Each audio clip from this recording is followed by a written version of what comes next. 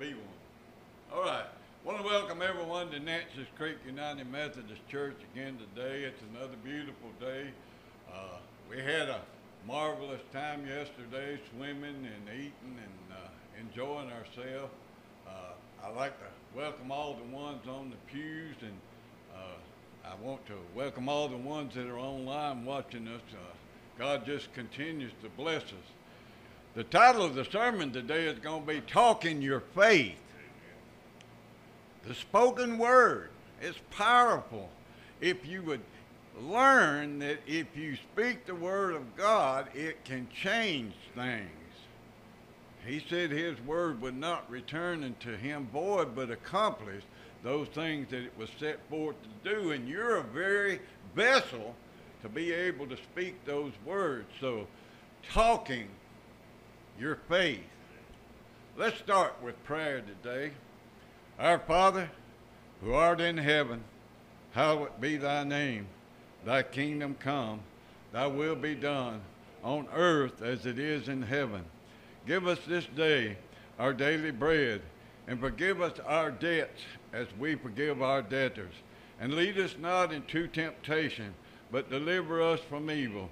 For thine is the kingdom, and the power, and the glory, forever and ever and ever. Amen. Scholar, will you give us our scripture, please, sir? Chapter 55. For as the rain cometh down, and the snow from heaven, and returneth not thither, but watereth the earth, and maketh it bring forth and bud, that it may give seed to the sower and bread to the eater, so shall my word be that goeth forth out of my mouth. It shall not return unto me void, but it shall accomplish that which I please, and it shall prosper in the thing whereto I sent it. For ye shall go out with joy, and be led forth with peace. The mountains and the hills shall break forth before you into singing, and all the trees of the field shall clap their hands. Instead of the thorn shall come up the fir tree, and instead of the briar shall come up the myrtle tree. And it shall be to the Lord for a name, for an everlasting sign that shall not be cut off. A lasting sign that shall not be cut off. Talking your faith. Faith is the substance of things hoped for, the evidence of things that are not seen. So we need to speak our hope, and it turns into faith. As we speak, we have to believe and speak, and we can speak to anything. We can speak to sickness, we can speak to finances, we can speak to a car that's out of gas and have it drive all the way to Gadsden and back. And I've seen that happen in my own family. God, it may be a small miracle to some, but a miracle is a miracle. I don't care. I mean, you know, to see God's word manifest in your life is a powerful thing. You know, there's people here with us today and people who are watching online and around the world that are going through storms in their life. The wind of tragedy has cursed their dreams. The waves of sorrow has suffered and drowned their hope about their future. You're deeply concerned about the direction of America. And after watching the debate the other night, I'm even more concerned than I've ever been. Their right of life, liberty, and the pursuit of happiness are being destroyed in our country today. And all your rights are going in the wrong direction. But what we need is a new beginning in our life. From the pages of God's Word, I'm going to bring you a message today of experiencing a new beginning in your life if you're willing to stop being pushed by your problems and start being led by your dreams. You can experience a new beginning in your marriage or your business. Even a financial breakthrough could happen as early as tomorrow. It could happen today if you're willing to speak the word of God. You can experience a new beginning in physical health. Sickness and disease will be broken and be cursed and have to concede to the Word of God, because the Word of God is more powerful than anything there is above, below, or even with us today. The Word of God is powerful. It can break emotional fears in our life. Some of you have problems of resisting over things and you give in. But the Word of God said stand tall on the Word of God. When Jesus was out there and Peter said, bid me to come, and Jesus said, come on, the only thing that Peter had to stand on was the Word of God. And that is powerful. And you say, well, Pastor, that was Jesus. That same Spirit that brought Jesus back from the dead is the same Spirit that lives on the inside of you if you're a child of the living God. Power in the Word.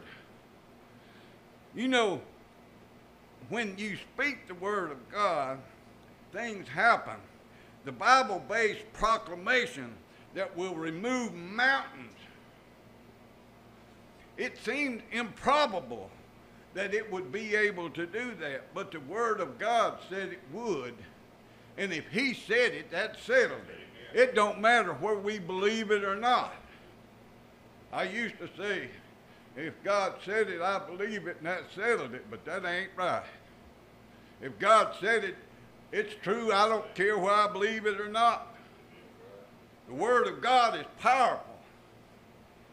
Please hear this. All lives matter. Amen. Isaiah 55:10.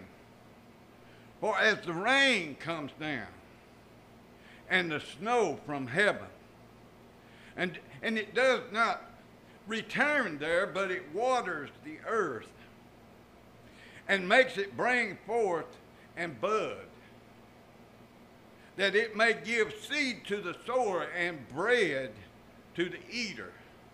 So shall the word be that goes forth from your mouth. Let me say that again. So shall my word be that goes forth from your mouth. In other words, when you speak the word, you plant a seed.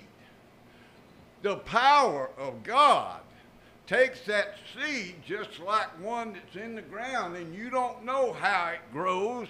All you know is if you plant it, it comes up. That same seed is the same type thing. It happens when you speak the word. That's why when we call ourselves sick and we say, oh, well, you know, if I tell you I'm well, I'm lying. What does the Word of God say?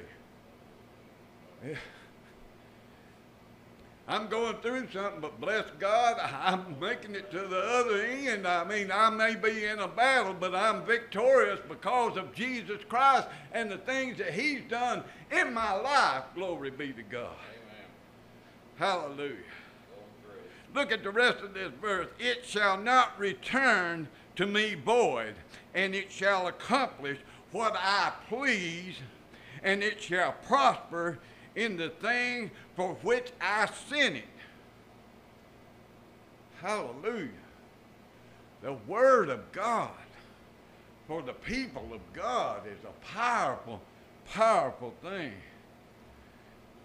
I've got that underlined in my Bible because I want you to know the Word of God is true.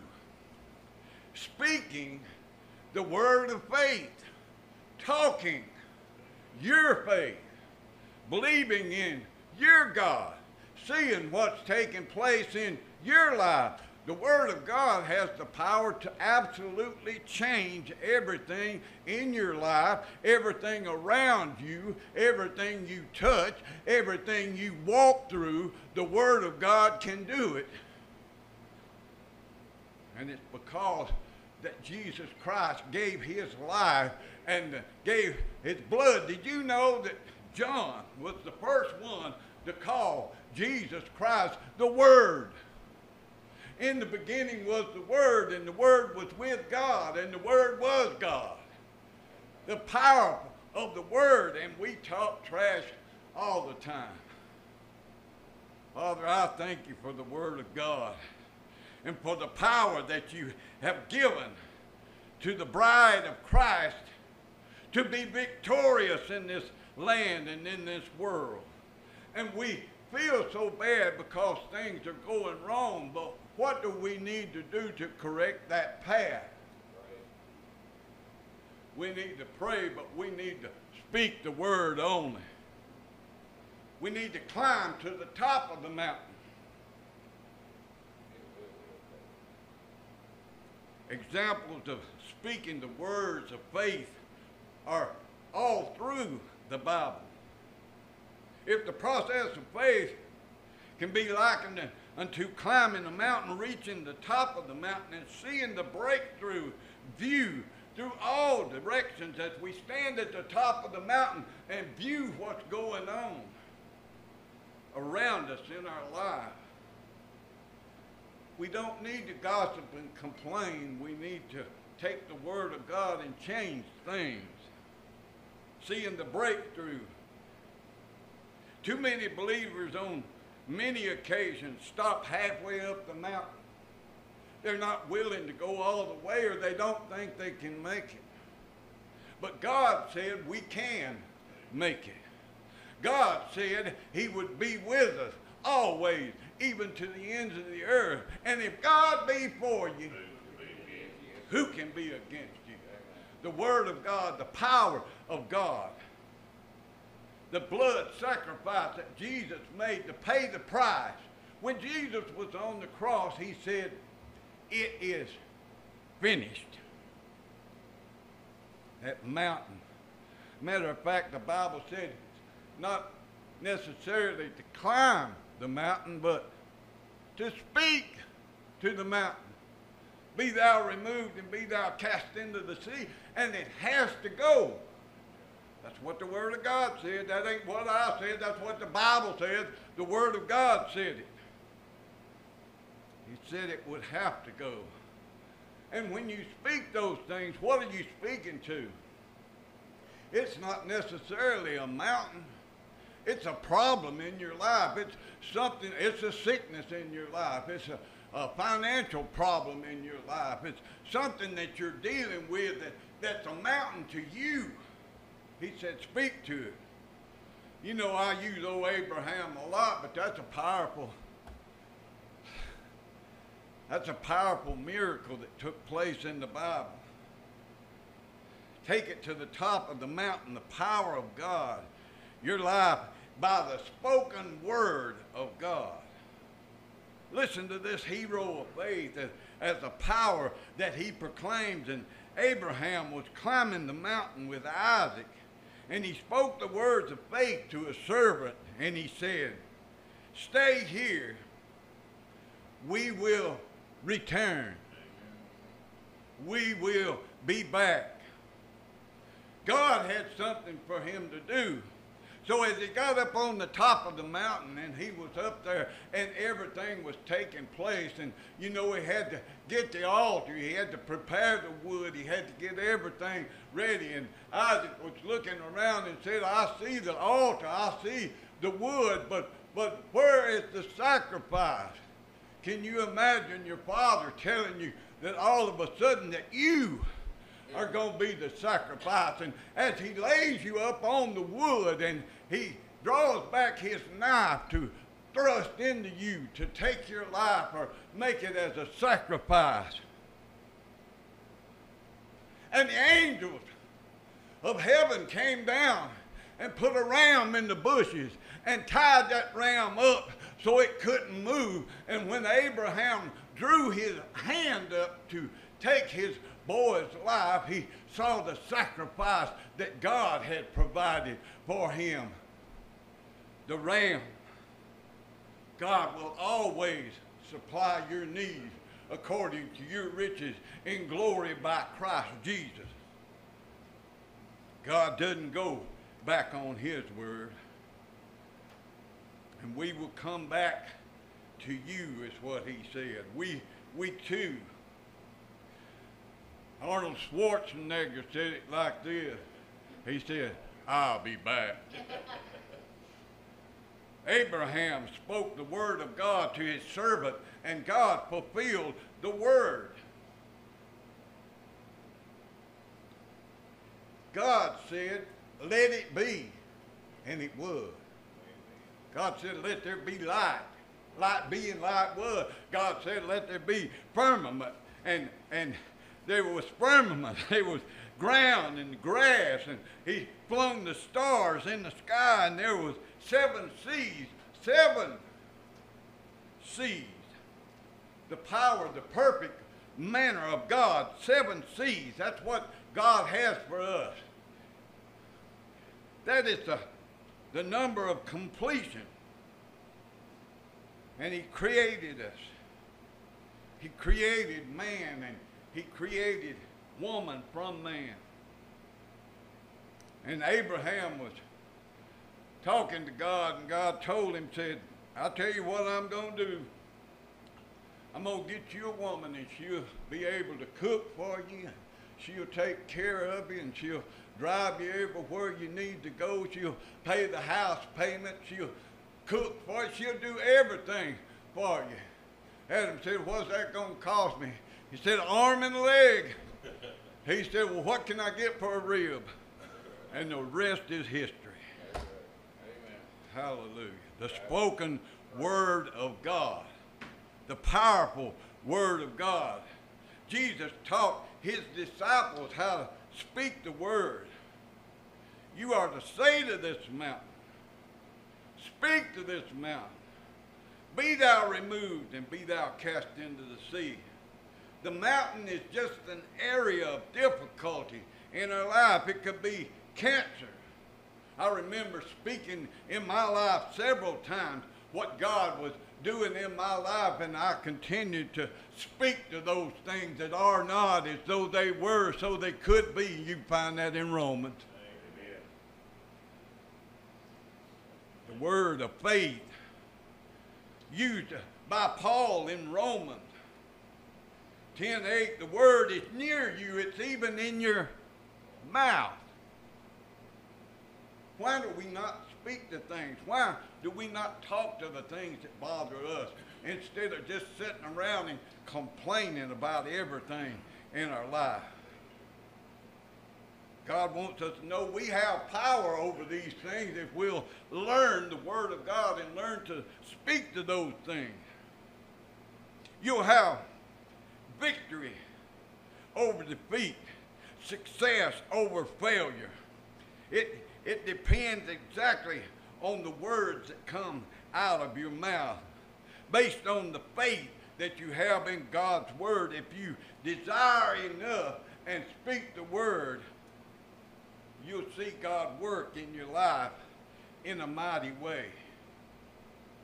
You're not going to get anything until you ask for it. You get nothing until you ask for it. The Bible said, ask,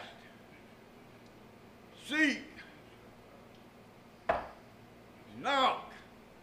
You know, I've knocked on several things, and it took a while sometimes for things to open up, but God has never failed me yet. Amen. The Bible says, give us this day our daily bread. This is the power of the Word of God. This is what is in one sentence. You're proclaiming the release and the authority of the living God to battle your battles for you, to fight the fight for you. It don't matter if it's your health, if it's a crisis, or whether it's your business or your future, your emotions, every aspect of your life God has for you because he loves you. The proclamation makes the barriers turn into blessings. The proclamation releases the authority of God Almighty to crush your adversary. The devil may go around like a roaring lion seeking who he may devour, but God goes around inside you waiting for you to open your mouth. There's miracles in your mouth, and it needs to be turned loose, especially the way our country is today. Christian people need to start speaking to the mountain based upon the Word of God, and you talk to it. One nation under God, indivisible, with liberty and justice for all. What do you want? Are you willing to ask God for it? Are you willing to speak the word to it and about it and around it and see a change take place in America today, in our lives? Dear God, would you do something sometime to somebody? That's the way a lot of Christians pray today. But that's not a prayer. That's not even an intelligent wish. Make your position specific and speak to the problem specifically, that God can act and move on that particular item in your life. God wants you to know that you need to have specificity. That's a good word. I learned that in college. You need to say who, what, when, where, why, how, and let God move in your life. Get it together, base it on the Word of God. If you don't use the Word of God to base your speaking, your word, then it's your word. But if you speak the Word of God, he said, my words shall not return unto me void, but shall accomplish those things which I set forth for them to do. Isn't God good? Hallelujah. I love the Word of God. It's powerful. Word of God is, whoa. It'll change your life if you can get in it and get a hold of it and start using it for your benefit. Because when you use it for your benefit, it benefits God, because you're a child of God and you're doing just like Jesus did as he walked around and spoke the word. You know, old Moses, I use him a lot too. Old Moses, God told him to go over there and tell Pharaoh to let him go, and Pharaoh had his rod. He had his shepherd's stick, and God turned it into a rod. And that rod went with him. And everything that God had from him from that point on, the rod helped him perform the miracles. This is our rod today. It's here for us. God gave it to us. His word, his living, it's powerful, it's always here. And all you have to do is study to show yourself to prove. God gives you the victory in your life if you're willing to speak to it.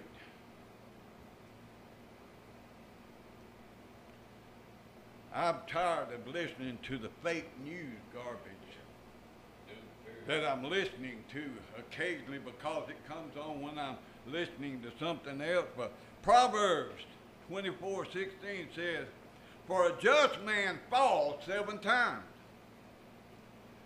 But listen to this. He gets up every time. And on the 8th time is where the miracle took place. What does that say? Don't give up on your dream. Don't stop halfway up the mountain. If God be for you. I know y'all can say that with me. If God be for me, who can be against me? God said to Moses, what is this in your hand? He said, it's a rod. God said, throw it down. It turned into a snake. God said, pick it up. I may not even been there right then. I mean, how many of you know if you pick up a snake by its tail, it's liable to bite you?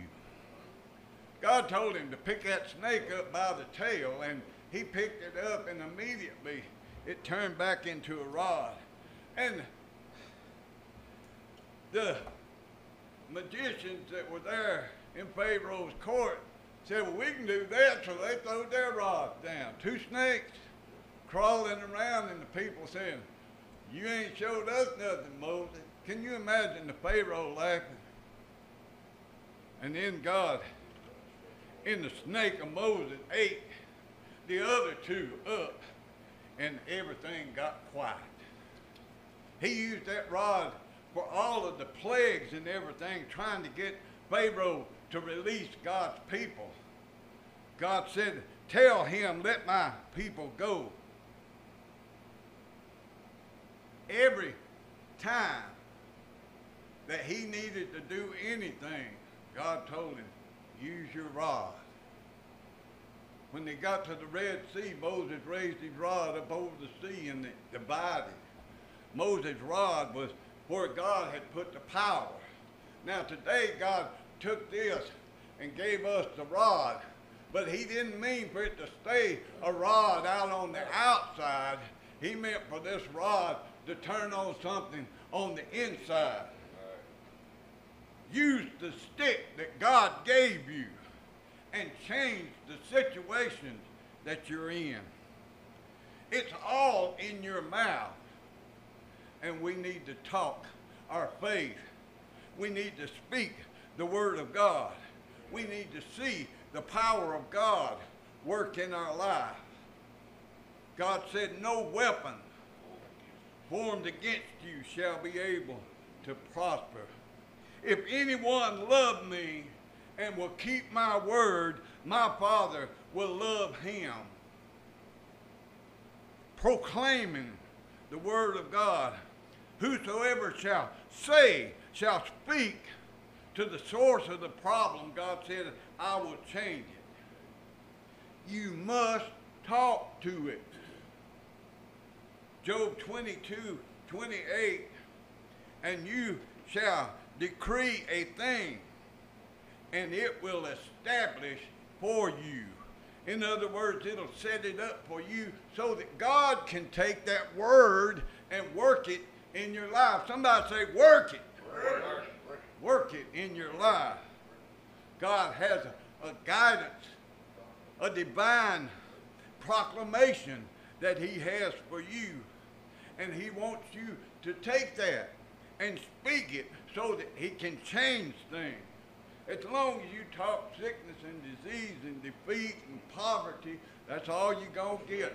With the tongue, it's the pen that writes the future that you have. So when you speak defeat, you reap defeat. If you speak victory, you reap victory. Faith has no distance, because when God's proclamation is boldly spoken in faith, it can go anywhere to change anything that God wants it to change. In the authority of Jesus' name, a proclamation of faith is something that we live with today. I want us to do a proclamation.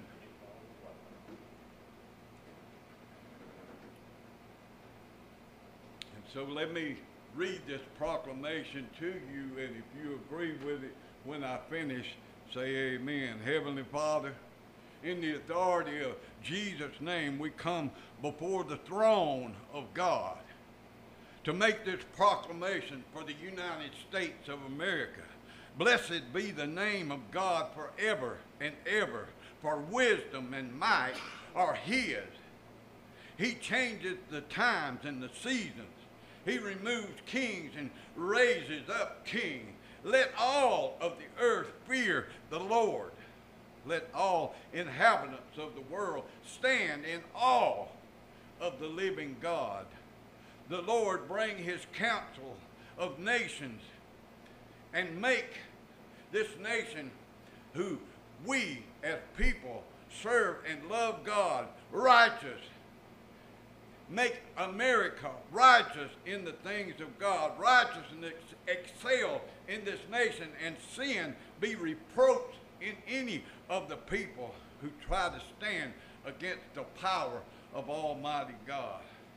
God, arise and let the enemies of America be scattered abroad in the name of Jesus.